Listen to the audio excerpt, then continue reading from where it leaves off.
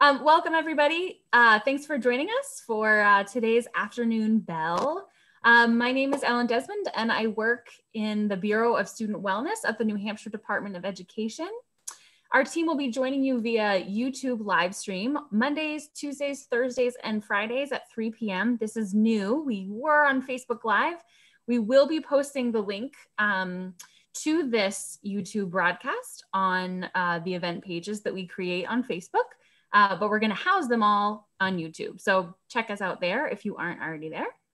The afternoon bell is an opportunity to discuss issues with some of our community partners and provide supports to New Hampshire educators, New Hampshire families, and those in the community while New Hampshire learns remotely.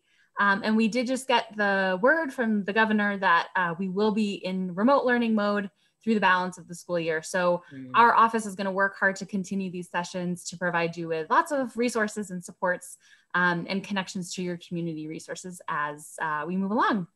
You can find, like I said, all of our live broadcasts as well as our previously recorded ones on our YouTube channel, which is NH Student Wellness. We encourage you to follow us on Twitter at NH Schools and on Facebook at NH Student Wellness, where you can also find our live morning coffee chats weekdays at 9 a.m. And you can find a wealth of other resources. We have some great community partners that we love to cross-post with folks when they share resources with us. And the department as a whole is also updating our remote learning website, nhlearnsremotely.com. So check that out for info about remote instruction and supports. Today, during our afternoon bell session, our topic is the CONNECT program, suicide risk response. And so we're going to focus on risk and protective factors, warning signs for suicide, and national, state, and local resources with NAMI New Hampshire. So we have with us Ann Duckless, who is NAMI New Hampshire's community educator and prevention specialist, and Kelley Caravona, who is the suicide prevention coordinator for the New Hampshire Nexus Project 2.0 Garrett Lee Stewart program. Both Ann and Kelley have extensive experience in suicide prevention and postvention response. So we are so excited to have them on our afternoon bell session today. So welcome, Ann and Kelley, and I'll let you take it away. Excellent, thank you. So I'm Kelley Caravona, and I am part of the New Hampshire Nexus 2.0 project, the Garrett Lee Smith program. And I have joined the NAMI team with a public health background and a background in education. So really a shout out to all of the educators out there who are navigating this virtual world with your students. You truly are part of that group of heroes that we talk about very regularly in navigating this new landscape. So I do come from a public health background, so we'll be talking a little bit about that, especially in terms of those risk and protective factors. And you're a hard act to follow, Kelley. So I'm Ann Duckless. I've been with the National Alliance on Mental Illness here in New Hampshire, doing mental health trainings, suicide prevention and postvention trainings for the past 14 years. And prior to that, I worked for over 20 years in the field of substance use and addictions. And I worked in a K through 12 school here in New Hampshire for 15 years. So I joined Kelley in, that's how I cut my teeth professionally. And it's just such a pleasure. Thank you to the Department of Education. It's such a pleasure to collaborate with you in this afternoon bell. It's just really cool. It is. We agree. We're really psyched that you're on, and honestly, this remote learning time has really given us a chance to reconvene with all of our community partners, and we of course count you as one of those community partners. So thanks for joining us. Thank you. Thank you. So I think it's really important to talk about the discussion we're going to have today. You know, suicide is really personal and can be an emotional issue. Typically, when we have a CONNECT training, a face-to-face training, we would identify a resource person in the room, someone who could just check in with participants as they're talking about some of the conversations, you know, the material, and as they're going through the program. Clearly, that's a bit more challenging in this environment. So really, I think it's important just to understand that it is highly likely that there are lost survivors tuning into session today, perhaps some attempt survivors. Really important to know that when we talk about the topic of suicide, it can feel really heavy. And sometimes you might not even know it feels heavy until much, much after, you know, later on in the afternoon, you might just be relaxing and reflecting on some of the discussion. And it can truly feel a bit heavy for you. So we just want to ensure that everyone takes an opportunity to practice some good self-care if you're finding you're needing it. In terms of suicide, whenever we host these trainings, I really, truly love this slide because my background, very similar to Ann's as she shared, is in substance misuse prevention. And part of the training that we do talks about language. Language really matters when talking about mental health and substance misuse, suicide. It really can be highly stigmatizing, and it can be a barrier in individuals' willingness to open up about their experiences or try to access any kind of help for those. So I love this slide and this portion of the presentation because this is an opportunity for anyone, regardless of their comfort level, to really dig into some of these protocols and the things that we're going to talk about. Because at these trainings, often folks will come to me and say, well, I really want to change. I want to do something. What can I do? And this is what I always start with. There's certainly a lot more that folks can do. We can all be a connection. But I think just the way we talk about suicide can really make the difference for folks. If we talk about it in a safe and destigmatizing way and avoid terms like you see there, a successful suicide. Well, when we hear the word successful, that implies good things, right? Successful maybe in school or at your job, or successful relationships in your life. And a suicide death is clearly never successful or a good thing. We try to avoid words like committed because often committed a crime. Again, it sort of has that negative tone and feeling to it. I've had a really extensive opportunities to connect with survivors of suicide loss. And sometimes that language just really feels uncomfortable for them.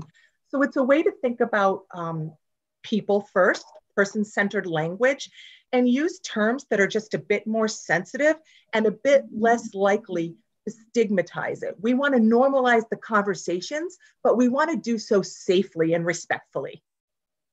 And I want to just add something. Thank you, Kelley. I just want to add so that, you know, here we are doing this in collaboration with the Department of Education, and suicide is a public health issue, just like cancer, just like diabetes. And when I look at the right-hand side of the terms to avoid, we would never say a successful cancer death.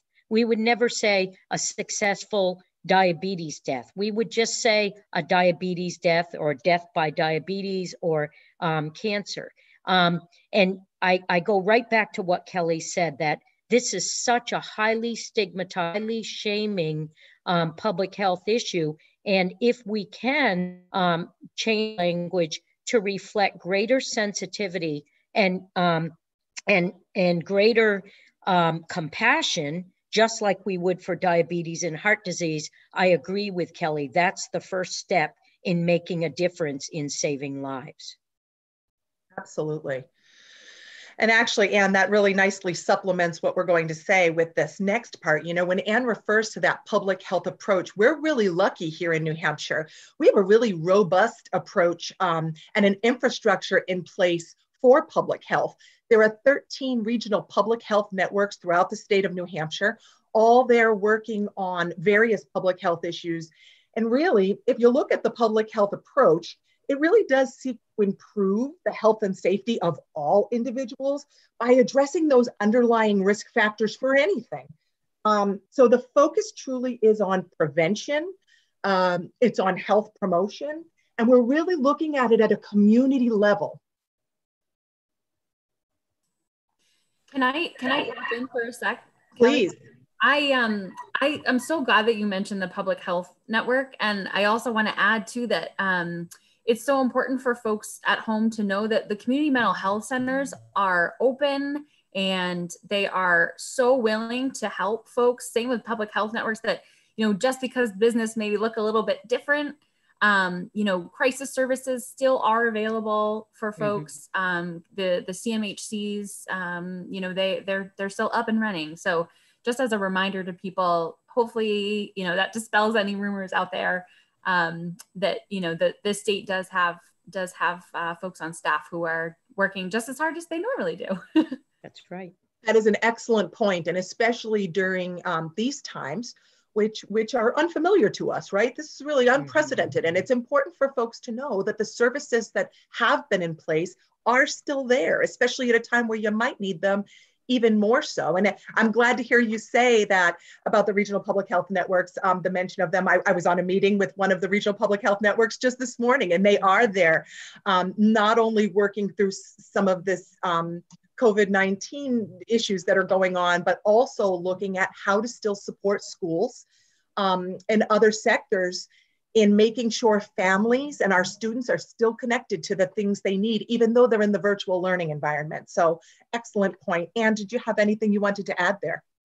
Only that there are 13 public health networks like Kelley talked about in our state, and there are 10 community mental health centers, and they kind of overlap in different regions around the state. They sure do. Excellent point. The maps don't always line up, but the services are certainly there. So that's an excellent point too. And in terms of males, you know, it's interesting. Oftentimes society really, I think sometimes implies these expectations that with males and having some mental health issues, or really expecting males to be able to pull themselves up by their bootstraps and making sure that they can sort of get through their problems maybe more quietly, and not really encouraging those help-seeking behaviors. And that's something that this training and this presentation really looks to help folks understand, that there are times we all need help, we all need support, and we could all benefit from tapping into those services that are there. So I think sometimes with males, because of those expectations, whether perceived or really there in your face a lot of the time, they're a lot less likely sometimes to communicate their needs and to be willing to reach out and get that help. And the other thing I would add here is, I'm sure the listening audience has heard about the higher risk for military members in our country for suicide. Well, the number one reason for military members not talking about mental health issues or suicide risk and not seeking help, the number one reason is stigma. So again, that's where our language can lead us to help demonstrate sensitivity and compassion, so we can have those discussions. So hopefully people can connect to resources versus facing a no-win situation if it comes to suicide risk. Mm-hmm. Absolutely. So truly, the goal of the Connect program, and we're just, you know, this is a very small presentation and incorporating pieces of that, but really we just want to empower people to recognize those risk factors and warning signs, connect with an individual at risk and feel confident and comfortable to do so. And then connect that person to the appropriate community resource or professional agency that can assist with that. Again, really bringing it back to the public health approach here. There's a lot of prevention, health promotion, and community connection to this, because as Ann said, you know, that stigma can exist, you know, not just at the societal level, but really within an individual's home or the community or their work environment, right? A reluctance to reach out and get help because they're fearful that perhaps at work there could be some recourse of some nature. So I think that's important to understand, that it impacts us all, and it really takes that community public health approach to deal with it. So risk factors. As many folks know, risk factors are characteristics of a person and or their environment that are going to increase that risk for suicide. So some of the major risk factors for suicide would include a previous attempt, substance misuse, mental health issues, access to means, lethal means, family history of suicide or losing someone they know that was dear to them, a friend to suicide, social isolation, which is, you know, a topic a lot of us are talking about now, especially in this virtual online learning environment. It's a bit more challenging to connect with our friends with some of the restrictions right now. Chronic disease or disability, a lack of access to quality health care. Ann, did you have any to add?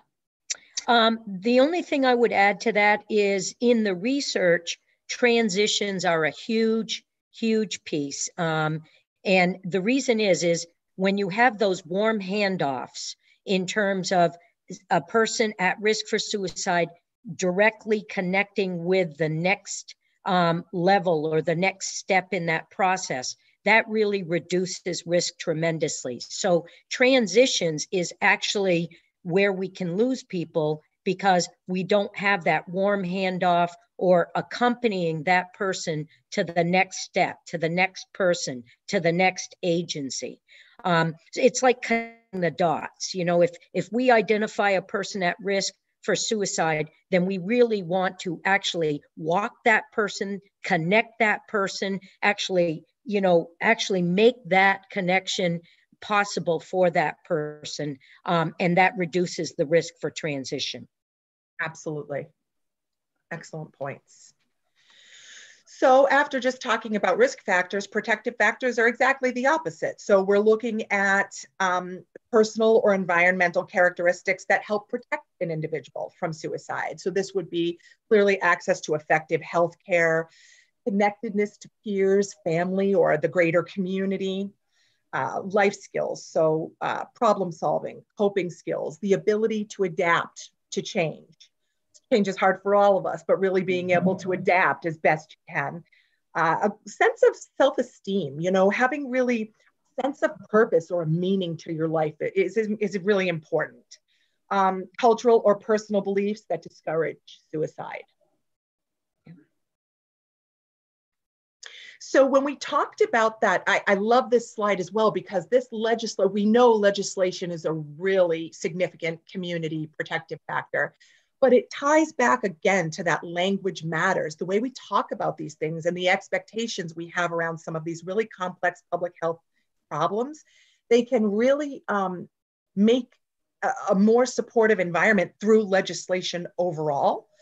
If you look at the slide there, you know, establishing education and training requirements that really help to cultivate a knowledgeable and confident group of professionals that can respond effectively to individuals at suicide risk. And I think educators, what better touch point for a lot of our young folks today. They're interfacing with them on a fairly regular basis, hopefully daily, and if not, certainly weekly. And what are the opportunities there? Which is why I think that you know, the bill that really does require that 2 hours of suicide prevention training every year, I'm hoping that we build on it even more. And a lot of districts that I've worked with, they go well beyond that 2 hours. They really want to provide those nurturing environments and cultivate that, you know, that warm culture at the school level so that folks feel, our young folks are feeling part of it. They have a voice in it. They're welcome.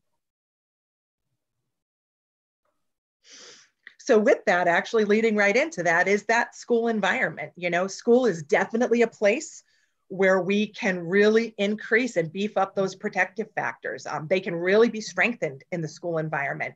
It's really all about building a culture that's welcoming, that's positive, that definitely ensures safety of all students and staff.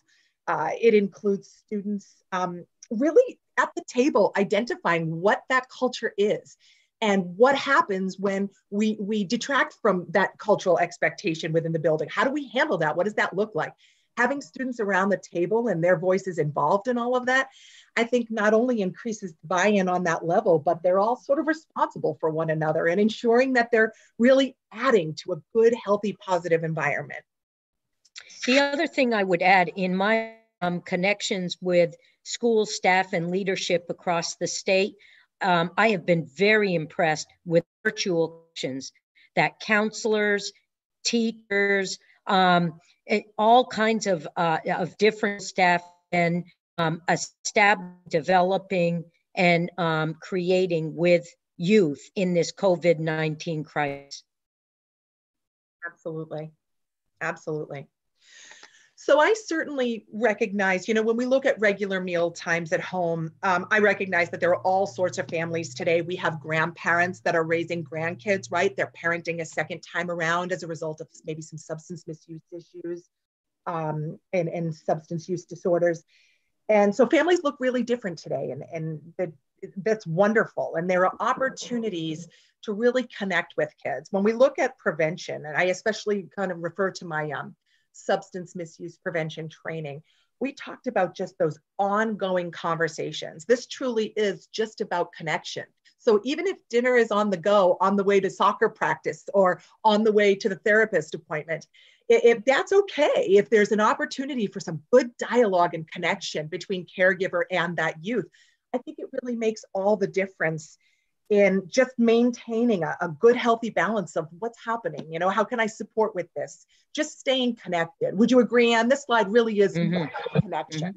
Yes. And what I really like about what you said, Kelley, is not only when you have that regular connection with young people, not only are you offsetting that risk for suicide, but you're also offsetting the risk for substance use involvement, for fighting, for all other kinds of negative behaviors. So many of these cut across other issues pertaining to public health as well. And that's an excellent point. And that's a lot of thing, when I have worked with schools and when I've talked to a lot of parents, and being a parent myself, sometimes engaging in these conversations can be really challenging, right? At the end of the day, whether the virtual day or the more traditional school day we're familiar with, by the time you get to your learner, your students, it's like, so how was your day? They're done, right? It's like, oh, it was good.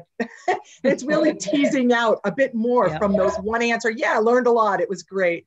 Finding opportunities to do that. And it's all about frequency, right? It's all about, it doesn't have to be, in fact, we find best practice is not lengthy conversations where you're going to lose those young folks, but really just often connecting. And it can be short blasts of that, but just regular check-ins, especially around mental health. I have to be honest. I've been in this field for quite a long time, and an educator prior to that. I worked with very high-risk youth and families locally here in the Lakes region. And even I was uncomfortable prior to a lot of my training to engage in some of these conversations with my own children. I never thought I'd ask very pointed and direct questions that we know is best practice, but I thought, well, how do I answer that if they say yes? And that's what all this is about. It's just about providing the tools people need to have these conversations, to feel competent and confident to do so, and to keep them going. Thank you. So Kelley talked about the risk factors and the protective factors. And this is when those risk factors are starting to kind of pile up in a way that is going to be even more concerning for warning signs for suicide. So you can see that if I'm having difficulties at school or work, if I'm neglecting the way I look, not taking care of myself, not brushing my teeth, not combing my hair, all of those things, if I'm dropping out of things that I used to like to do, that is definitely going to increase my risk for suicide. It's not yet a warning sign, but it's a time for people who are in my life, in whatever capacity they are, friends, family, community members, school staff. It's time for people to indicate, wow, something's off with Ann. I really think to connect her to this person or that resource in order to address what's going on with her. The sudden improvement in mood after being down or withdrawn, that's something that all of us as gatekeepers really need to be attuned to. So when somebody has depression, when somebody has anxiety or suicide risk, they don't snap out of it. Just like with cancer or diabetes, we need some kind of medical intervention, some kind of therapy, some kind of medication involvement, but people don't typically snap out of these kinds of mental health conditions. And so if I do look like, I am doing well after not doing well for so long, and people know that I haven't seen any kind of medical professional or any kind of medication, then what might be happening with my sudden improvement in mood is that now I have thought about when, where, and how I would take my life. And now the emotional pain doesn't control me, I control it. So that any time where I can't take it anymore, I can now pull out all the stops. So this is really important for all of us in whatever capacity we are, because it's important to know people don't snap out of it, have to have that conversation more with them about, well, what is changed with Ann in the fact that, you know, you're doing better, but you're feeling better, you're looking better, you're talking in a more improved manner, but you haven't sought any kind of help. You haven't gotten any kind of medications. So it's having that dialogue when we see this increase. And certainly if I was giving away any kind of my possessions, it's kind of like I'm trying to wrap things up before putting myself in harm's way. So what we want to look at is how those risk factors come together and any changes in behavior and mood that we might observe in whatever way we're related to the person, so that we can have a conversation with them and get them help. When we approach warning signs and statements for suicide, I call this like the iceberg theory, because we know that icebergs, the characteristic is that 90% of the iceberg is beneath the water. That is all of the risk factors that Kelley was talking about.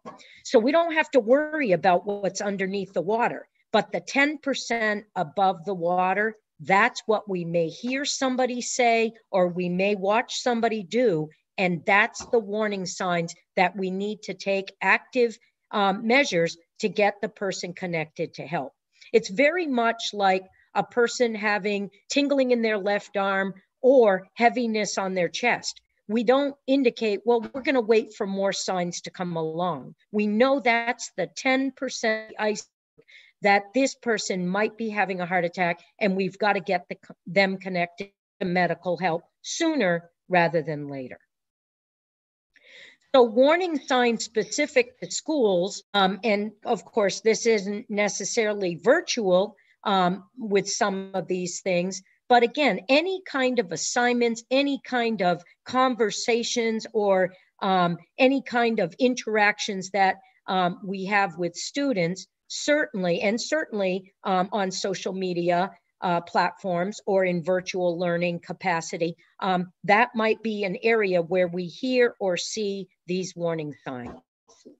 And of course, if we hear about a youth who is having a really bad time with their peers, or they've just had some kind of behavioral intervention by parents or guardians, or by the school itself, if they've had a bad report card or performance review, those are the things that we want to know that can put the person at greater risk just because they're in a really bad spot right now.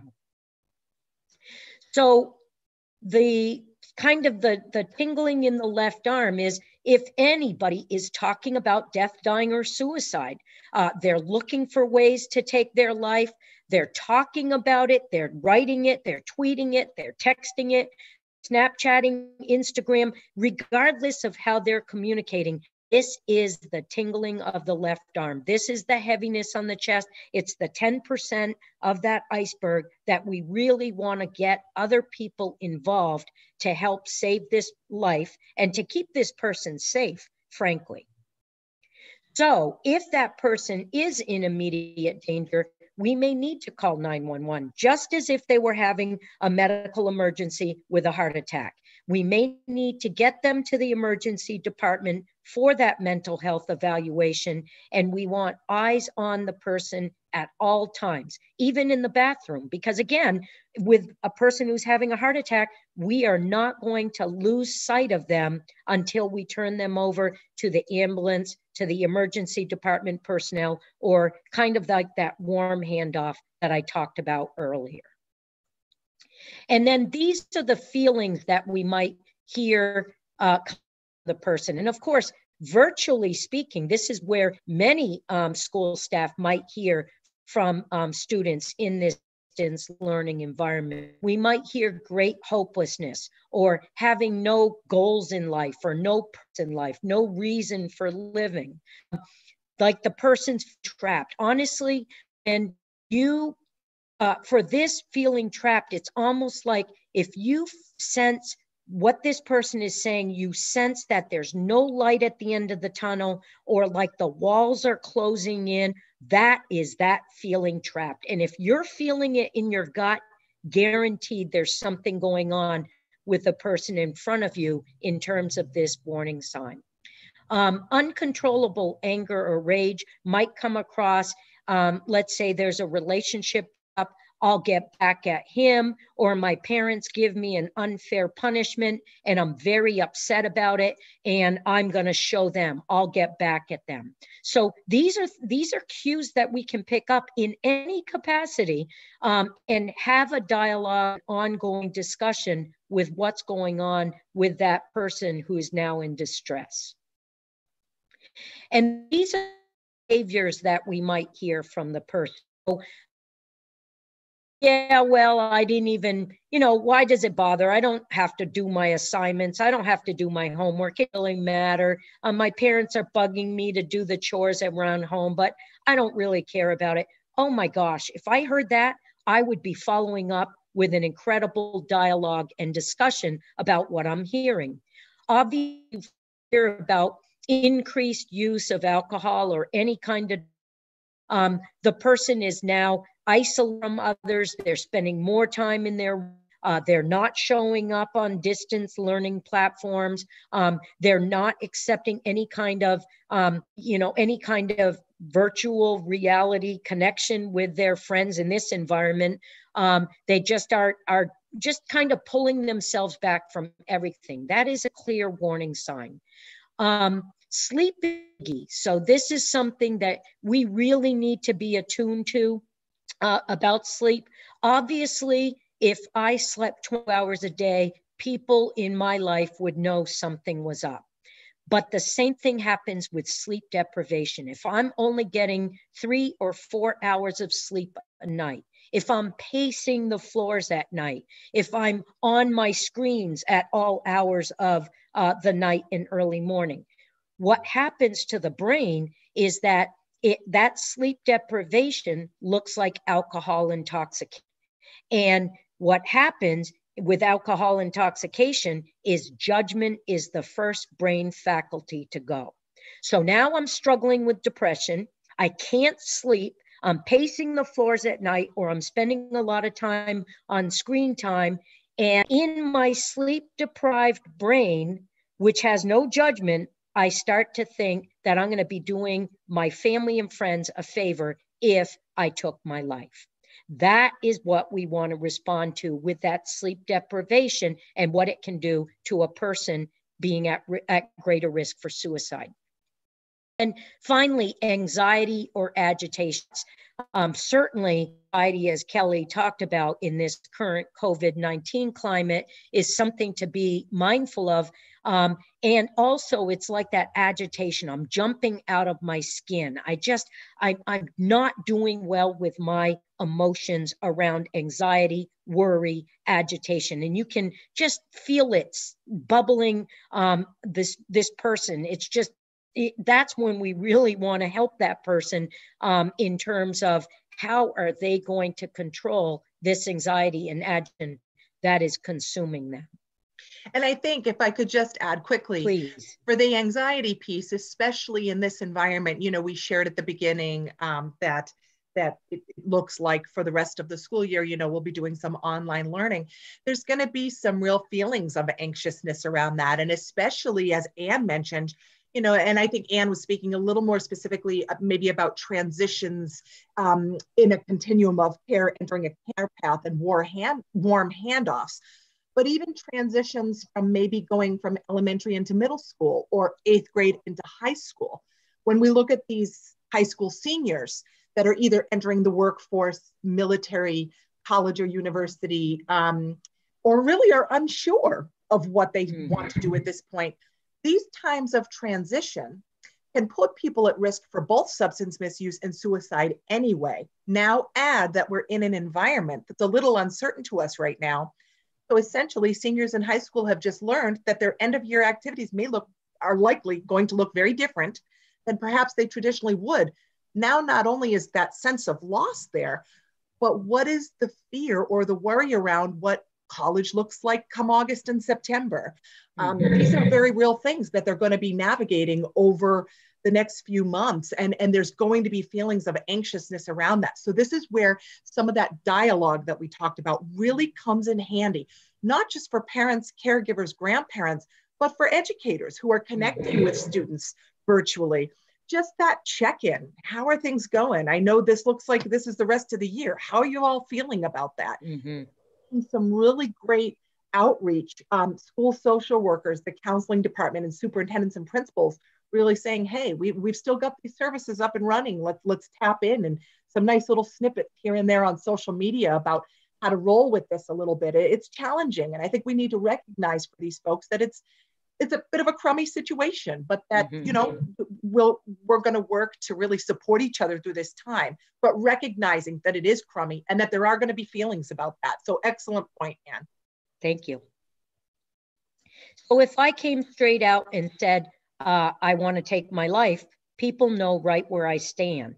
But again, as we've been talking about, this is such a stigmatizing, labeling, shaming public health issue that most people are more likely to drop a hint. Like, no one would care if I was gone, or people would be much better without me. See, hopefully now that people are hearing the warning signs, you hear it in your gut. Because this is not what happens in our head, it's in our gut. When somebody says a warning sign around me, or they talk to me about a warning sign that was said to them from somebody else young or older, I hear it in my gut. And when I feel the butterflies in my gut, that's when I know something is off. And we really need to follow that up more with discussion, dialogue, and perhaps connecting that person to resources. So when a student is identified as suicidal, who's responsible? Well, of course, our point is that we all have the responsibility to respond. And that's not just school staff, it's also family members, it's also community members. It's anybody who comes into contact with the person at any point in their day-to-day life. And what we really want to talk about is not worrying alone. Even the most experienced clinician among us in the suicide prevention field would never deal with suicide risk in a person young or older by themselves. So the question to ask is, who do I know or trust that can help me and advise me in this situation? And so, sorry, went too fast. So this slide right here, this chart of community resources, is a lot of the resources, both locally and nationally, that any of us, young or older, can access. And we really want to highlight the crisis addiction line 211 here in New Hampshire for any kind of substance use issues. We really want to talk about the suicide, the lifeline, the National Suicide Prevention Lifeline, 1-800-273-8255, which is answered up in Lebanon in our state. And then the crisis text line, which is text 741-741.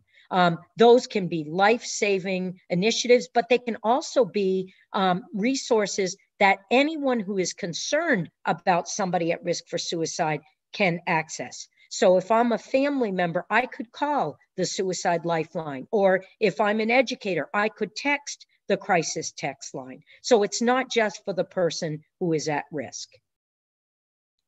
And now we have a 3.5-minute video clip from the Mayo Clinic, which pretty much summarizes so much of what Kelley and I have been talking about.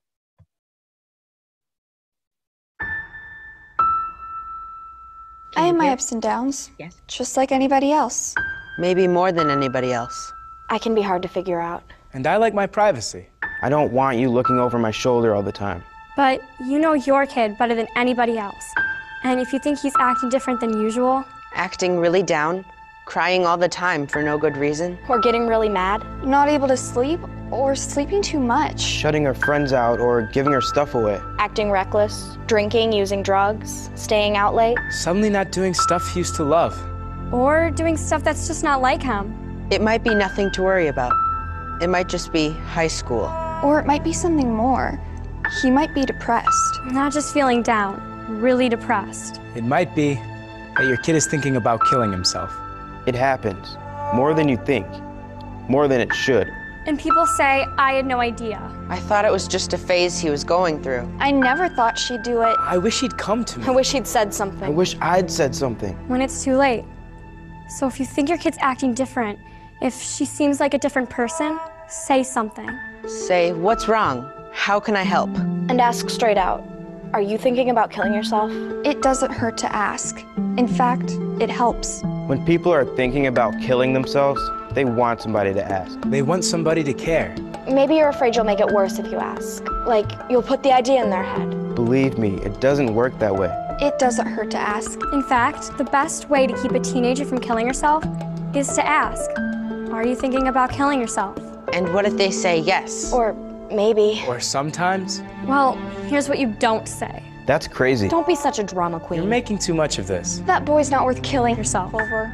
That's not going to solve anything. You're just trying to get attention. You're not going to kill yourself. What you do say is, I'm sorry you're feeling so bad. How can I help? We'll get through this together. Let's keep you safe.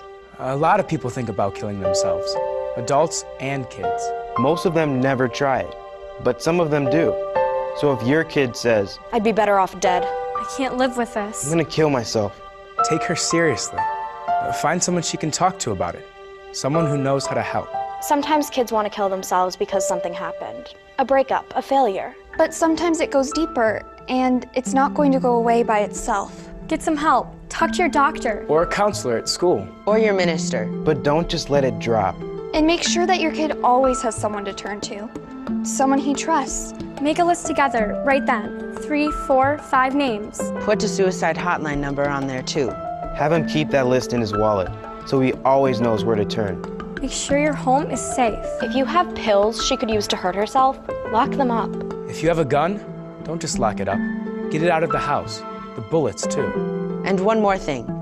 If you think your kid might be about to hurt himself, don't leave him alone. Take him to the emergency room. Call 911 if you have to. We all have our ups and downs, but sometimes it's more than that. If you think something's wrong, the only way to find out is to ask. Ask straight out. Are you thinking about killing yourself? Don't wait until you're sure. Trust your gut. Because it never hurts to ask. And it can make a big difference. All the difference. In your kid's life.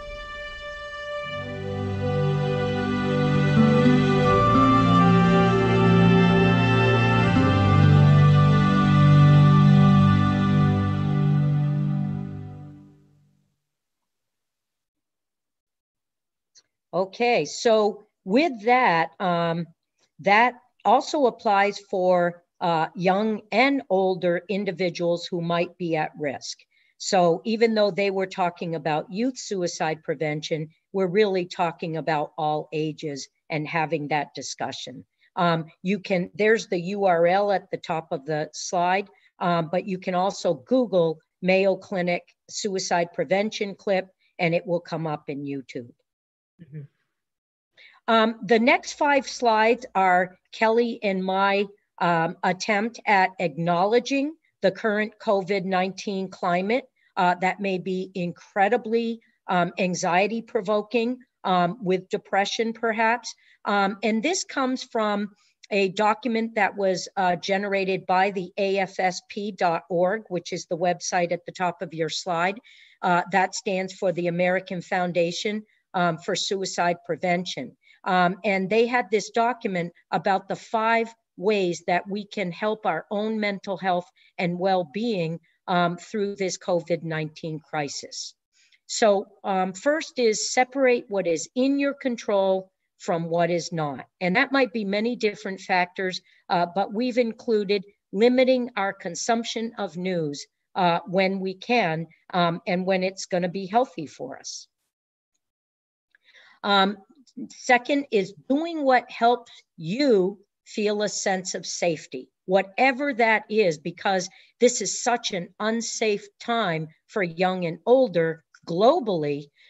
So in this slide, taking our vitamins, we might feel that that increases our safety, increases our strength with this public health issue we're dealing with the coronavirus. Get outside in nature. Vitamin D and fresh air are essential for us as human beings, young and older. Also, any kind of exercise also elevates both our physical and our mental health well-being. Challenge yourself to stay in the present. This is something that the school staff out there know all too well because of all the work you've done with students around mindfulness, around staying in the present, maybe even about some grounding practices with their breathing and centering themselves. This helps us stay grounded in the moment, and that helps with anxiety, depression. And then lastly, but most important, as you could tell from the message that Kelley and I have been imparting to you today, is stay connected with supportive others and reach out for help if you need more support. None of us has to be alone with our worries. None of us, and that might be with suicide risk, with anxiety, with depression, or with this COVID-19 climate. None of us needs to be alone. Kelley and I have included other websites and resources here on slide 28, national resources and websites, as well as more local here with the NAMINH.org or the Connect program website. And then finally, these are many, many LGBTQ resources nationally as well. Kelley, anything to add? Excellent. I think that's been really comprehensive. And I just, wanted to say again, I'm so appreciative of all the educators who have really had to, everyone, ensuring that our students have lunches, that they have connection, that services are still being provided. It's a challenging time, but as a state, I'm really proud of where we're at. And I've had an opportunity to work really closely with some educators over the years, having been one. And it's just a sector that has my heart anyway. So especially during these times, I'm so appreciative of all the efforts to support our younger folks and their families. Yep. So back to you, Ellen. Thank you. That was wonderful. What a great recap of just things to be on the lookout for, and especially during this time of remote learning.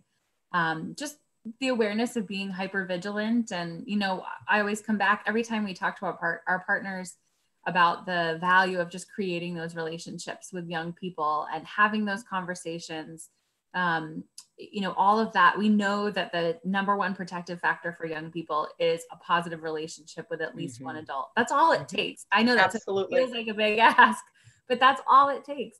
And so it's so important, I think, for all of us to consider that protective adult, or protective factor, that relationship with the adult may be a teacher or a principal that a kiddo is not seeing every day physically anymore. And so, encouraging,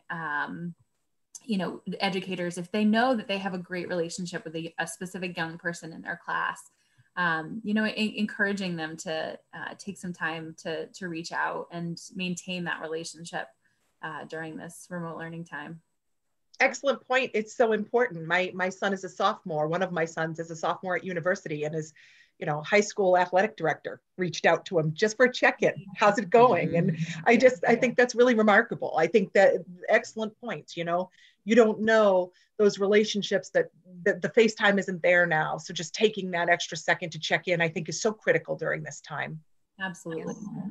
I'm wondering if in our last few minutes, if you wouldn't mind sharing a little bit about maybe the history of the Connect program, and just kind of some of the options. This was such a great overview, but if you wanted to speak to, when we do get back to in-person learning, what are the opportunities available for schools if they want you to come out and deliver a training, or if they want to get trained up in the full program? Kelley, do you want to go, or do you? And I'm going to let you take it away. Okay, then you're gonna fill in. I'll fill in, sure.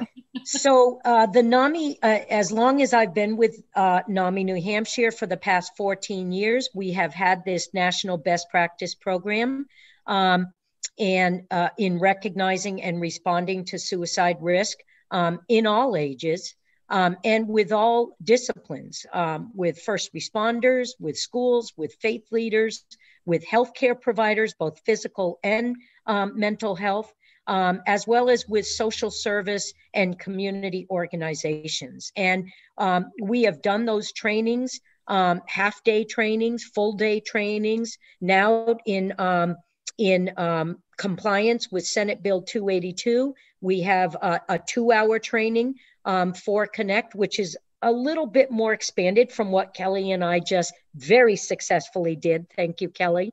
Fantastic job.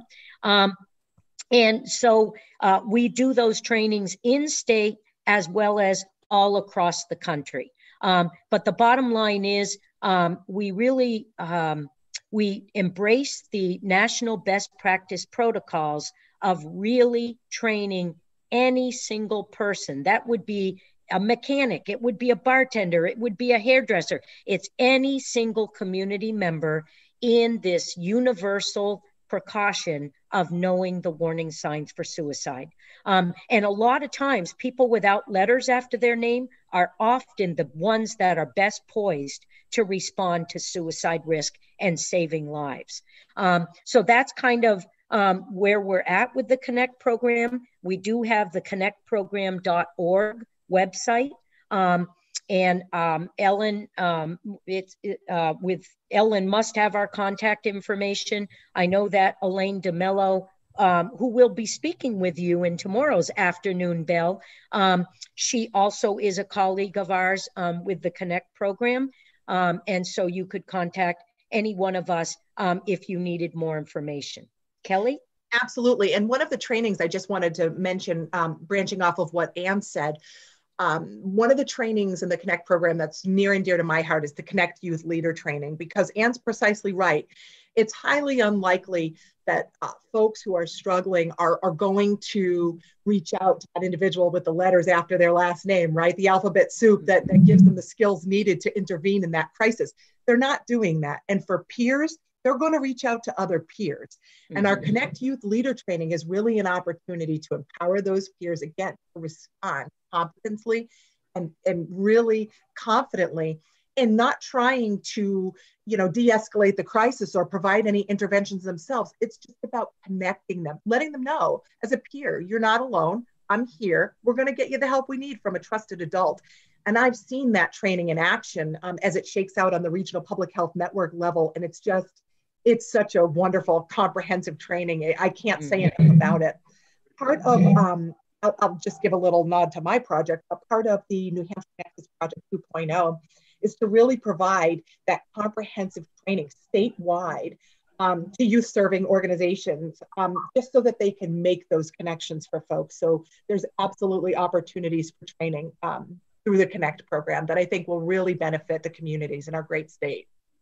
The other thing I would add, just to further plug your program here, that over the next 5 years, the federal program on behalf of New Hampshire, that NAMI New Hampshire is sort of steering, is those 3 regions of North Country, Carroll County, and Capital Region are very much highlighted within this grant in terms of the great need for resources, and that includes trainings as well as great need, period, in terms of those 3 areas in our state. However, the Garrett Lee Smith grant that Kelley is overseeing will also accommodate the larger state environment as well. So we just wanted to also highlight that. Yeah, thank you. Yeah, and hopefully folks know, they can always reach out to our office, and we can help folks get connected to you and other, suicide prevention resources. We have met, I think it's important for folks in the state to know that all of these partners in suicide prevention are having these conversations. We know that, schools are now mandated to have, suicide prevention education in place starting July 1st. And our team is working with your team. We're working with the American Foundation for Suicide Prevention. We're working with Connors Climb. I think having conversations with, across community partners, we're all going to have different things to offer with a common objective. And so absolutely. Yep. And I think it really speaks to the spirit of collaboration that exists within this state. It's such a wonderful thing to see because the partners really do come to the table to wrap around these individuals and families with support, services, resources. That's what it's all about. So. Yep. And you took the words right out of my mouth, Kelley, about collaboration. And then the other thing I would say is choose hope. Working in this field day in and day out for the past 14 years, my approach is always about choosing hope. And that, by the way, also applies to other public health issues, such as COVID-19 currently that we're dealing with, but it may be other public health issues that we're dealing with in the future. Choose hope. That's such a wonderful way to end. Absolutely. Well, thank you so very much. Yes, thank you. Yeah, thank you both. Just for all of our viewers, feel free to leave comments or questions here. We'll check back and get you connected to the Connect ladies if you have further questions about that program in particular, or if you're wondering a little bit about NAMI New Hampshire in general. Definitely a great resource. It's a national network, and we have a fantastic team in New Hampshire that is taking care of the Granite State. So please definitely check them out, look at their resources, and reach out to us if you have further comments or questions, anything we can help you with as we all undertake this remote learning time. We'll be back tomorrow for an afternoon bell session. It will be safety in the home. And we're going to talk a little bit about injury prevention. And even before that, we have our morning coffee chat at 9 a.m. on Facebook Live. So stay tuned for that. And you can meet our colleagues there and we can get the morning started off right. It's almost the weekend. That's right. Thank you. Take care. Thank you.